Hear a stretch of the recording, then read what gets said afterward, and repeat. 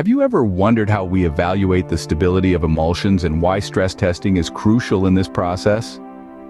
Welcome to the fascinating world of emulsion stability and stress testing.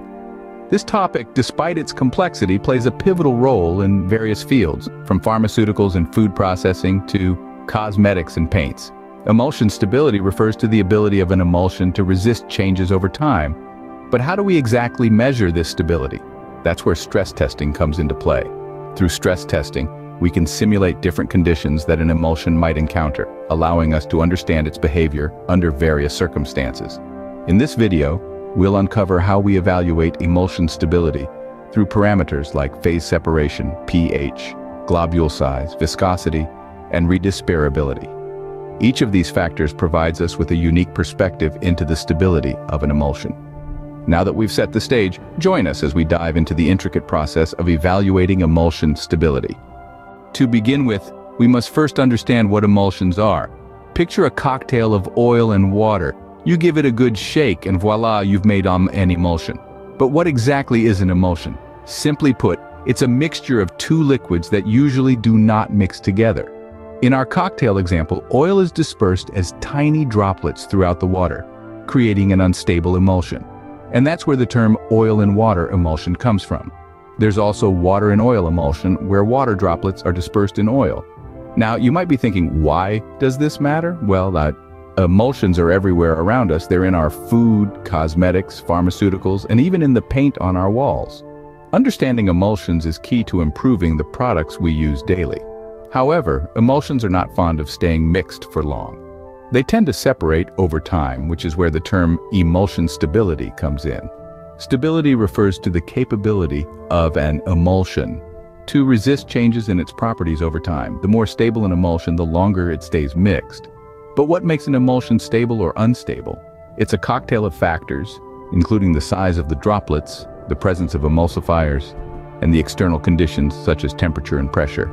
In a stable emulsion, the droplets are so small and so well dispersed that they resist coming together. Emulsifiers help in this by reducing the surface tension between the two liquids, making it easier for them to mix. But not all emulsions are made equal. Some are designed to be stable for a long time, while others are meant to break down under certain conditions. This makes the evaluation of emulsion stability a complex and fascinating field. With a clear understanding of emulsions, we are ready to explore the evaluation process. The first step in evaluating emulsion stability involves assessing phase separation. Phase separation is akin to an identity crisis in the world of emulsions. It's when the oil and water components, once harmoniously blended, decide to part ways. This separation can occur due to changes in temperature, pressure, or over time, and it's a key indicator of emulsion stability. But why is it so important? Well, imagine an emulsion as a tight-knit community. When everyone gets along, the neighborhood thrives. But when disagreements arise and families start moving out, the community destabilizes. Similarly, a stable emulsion has its oil and water components evenly distributed, leading to a consistent product. But when phase separation occurs, this uniformity is disrupted, potentially affecting the product's performance. Now, how do we evaluate phase separation? The process is quite intriguing. One common method is the centrifugation test, where the emulsion is spun at high speeds. This motion encourages phase separation, enabling us to observe how quickly and to what extent the components separate. Another approach is the freeze-thaw cycle test. Here, the emulsion is subjected to alternating freezing and thawing conditions, mimicking real-world temperature fluctuations. If the emulsion remains stable throughout these cycles, it's a good sign that it can withstand varied conditions.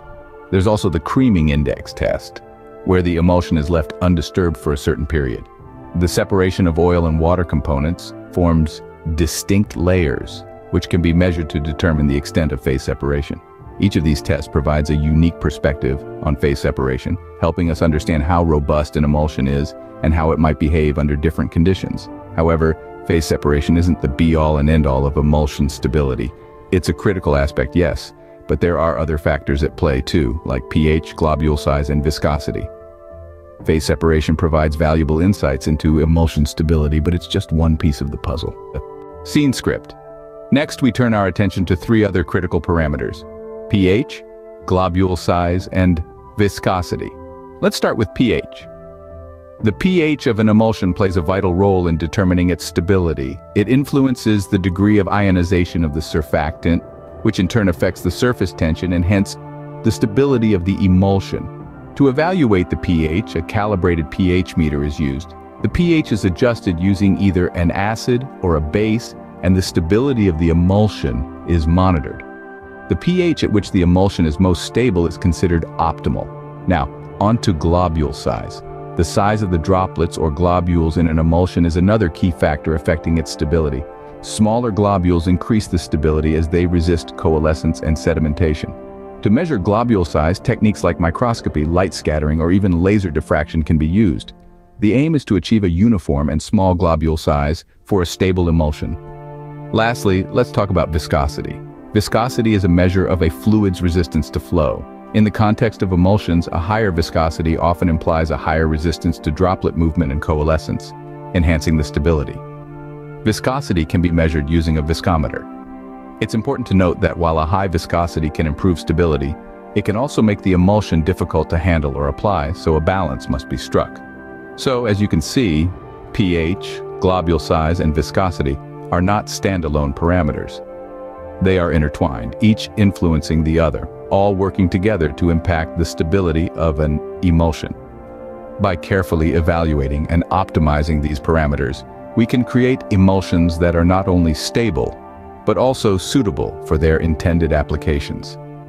Each of these parameters provides a different perspective on emulsion stability, enriching our overall assessment. Finally, we examine the redisparibility of the emulsion and conduct stress testing. Redisparibility, in essence, refers to the ability of an emulsion to regain its original properties after being subjected to stress. It's a key indicator of the robustness and stability of an emulsion. To evaluate redisparibility, we first subject the emulsion to a stress, such as shaking or freezing, and then allow it to settle. We then carefully observe the emulsion to see if it can regain its original properties, such as its phase, pH, globule size, and viscosity. If the emulsion can quickly and consistently return to its original state, we say it has high redisparibility. Now, moving on to stress testing. Why do we conduct stress tests on emulsions? Well, in real-world applications, emulsions are often subjected to a variety of stresses, such as changes in temperature, pressure, and mechanical forces. Stress testing helps us understand how an emulsion will behave under these conditions and whether it will maintain its stability. There are different types of stress tests that we can conduct. For instance, temperature stress tests involve exposing the emulsion to a range of temperatures, from freezing to boiling, to see how it responds. Mechanical stress tests, on the other hand, involve subjecting the emulsion to forces like shaking, stirring, or centrifuging. Other types of stress tests include pH stress tests, which involve changing the pH of the emulsion, and osmotic stress tests, which involve changing the concentration of solutes in the emulsion. By conducting these tests, we can gain a comprehensive understanding of the emulsion's stability under various conditions. It's like putting the emulsion through a rigorous workout to see how well it can handle the stress. Through redisparibility and stress testing, we can conclude our comprehensive evaluation of emulsion stability. Now that we've explored the evaluation process of emulsion stability, let's summarize what we've learned. We dove into the fascinating world of emulsions, understanding their complex nature and crucial role in various industries. We explored phase separation, a critical factor in determining the stability of an emulsion. We also discussed the importance of pH, a key parameter that influences an emulsion's stability. We then ventured into the realm of globule size and viscosity, two interconnected elements that significantly affect an emulsion's overall behavior and stability. Our journey took us to the concept of redisparibility, an essential attribute for ensuring the longevity and usability of emulsions. Finally, we delved into stress testing, a rigorous evaluation process that assesses an emulsion's resilience under extreme conditions. Remember, understanding emulsion stability and stress testing is vital across numerous industries. Subscribe for more because you won't find me later.